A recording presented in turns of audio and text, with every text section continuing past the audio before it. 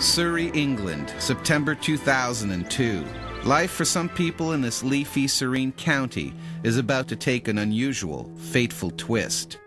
Meet well-respected couple about town, Helena and Rory DeVoe. Well, I'd been preparing all day a dinner party.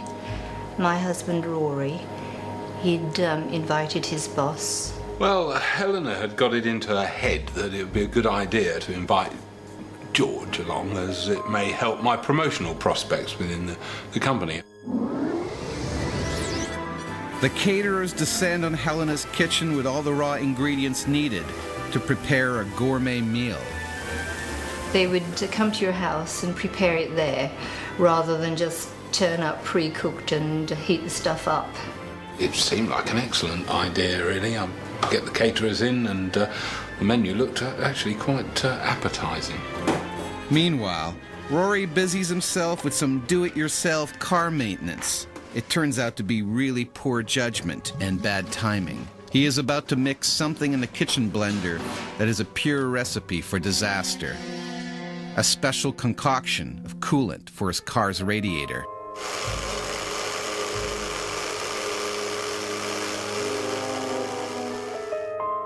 See, the trouble is you can't just pour them into the tank together, because one sort of lays on top of the other, a bit like oil and water. So you have to, basically it's all in the blending.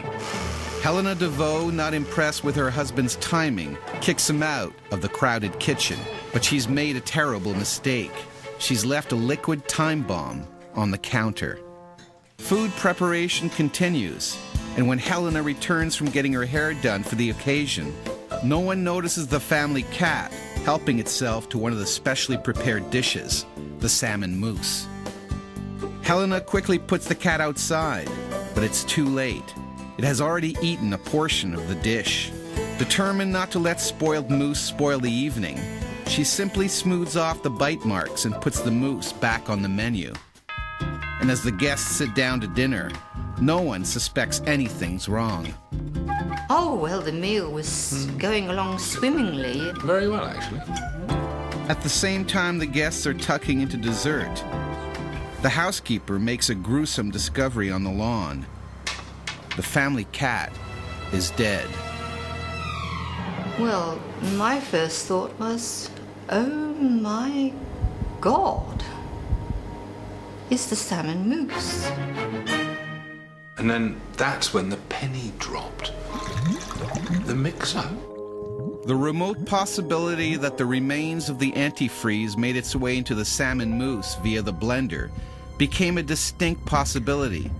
Even small quantities of the liquid can be lethal.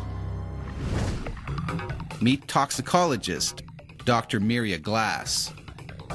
Antifreeze contains ethylene glycol, which when metabolized by the liver produces toxic products such as aldehydes and glycolates. When these toxins accumulate, the liver shuts down, which can lead to multi-organ failure. Heart failure, respiratory failure, kidney failure is fatal to humans. The DeVoes have no choice but to tell their guests they've just been poisoned by the lethal salmon mousse. An embarrassing acknowledgement quickly turns into a medical emergency, and the next destination is the closest possible hospital. Each guest undergoes a gastric lavage. Their stomachs are pumped to rid themselves of the poison. Meanwhile, in the hospital lab, the salmon mousse is tested, but no trace of poisonous antifreeze is found. A medical mystery unfolds. If the salmon mousse didn't kill the cat, what did? The awful truth soon comes out. After we'd returned from the hospital, one of our neighbours came and said that it wasn't the salmon mousse at all. Their neighbor had laid out rat poison in their garage, and she saw the cat staggering out of there that afternoon. The mystery mousse puzzle is solved. Crisis averted. No one has been poisoned, but Rory is angry with his neighbor. The thing that really annoyed me was she didn't want to come in and tell us straight away, because she could see we were having so much fun and thought she'd leave it till later. Helena blames the unfortunate series of events for Rory's stall on climbing the corporate ladder. To this day, I swear it was the whole stomach pumping incident that cost Rory a promotion. Absolutely. So, could this have happened? Could a strange set of circumstances come together at the right moment to create a medical emergency? Is it true?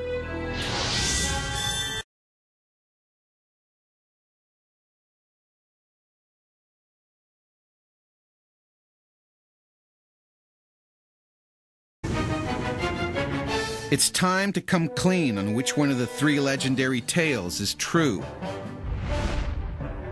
Was the story of the antifreeze, the dead cat, the supposedly poisoned salmon mousse, and the stomach-pumped dinner guests true? Well, no. The story of the poisoned pet has been around since the 1940s, and it simply refuses to lie down. Sometimes it's a dog that dies, sometimes it's a cat. Sometimes it's mushrooms that the unfortunate hostess cooks for dinner. Sometimes it's salmon mousse. But no matter how this fishy tale is served up, it's just not true.